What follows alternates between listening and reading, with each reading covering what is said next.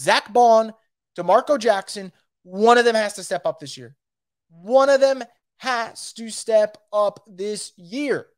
We know what Demario Davis does. We know what Pete Werner does. The two of them are absolute dogs at linebacker. And I think for New Orleans, you feel great about that duo. What if one of them goes down? What the heck happens next? Last year, Pete Werner went down. And Caden Ellis stepped in.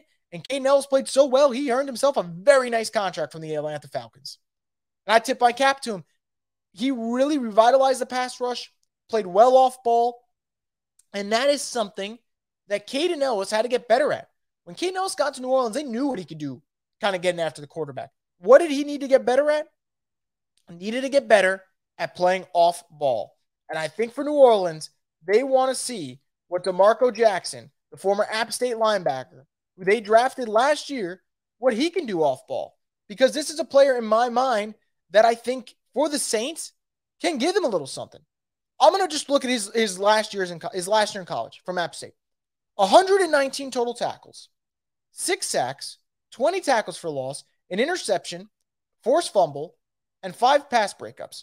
The kid did it all at App State. It's finding a way to make him be an okay player at the NFL because you're going to need to rely on one of these two. And if you can't rely on one of these two between Zack Baun and DeMarco Jackson, guess what you got to do? You got to go into free agency and you got to grab a veteran who's been sitting on the open market for this whole offseason who probably won't provide you much. So I do think one of the sneaky stories of OTAs, one of the sneaky stories of the offseason that we need to hear more of, DeMarco Jackson versus Zack Baun, who is going to light that fire and be that third linebacker. Now, the Saints don't play a whole lot of 3 linebacker sets. But again, if DeMario gets hurt or if Pete Werner gets hurt, one of these guys might have their number called.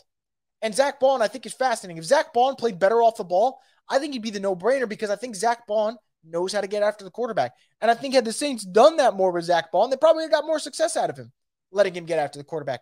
But they didn't.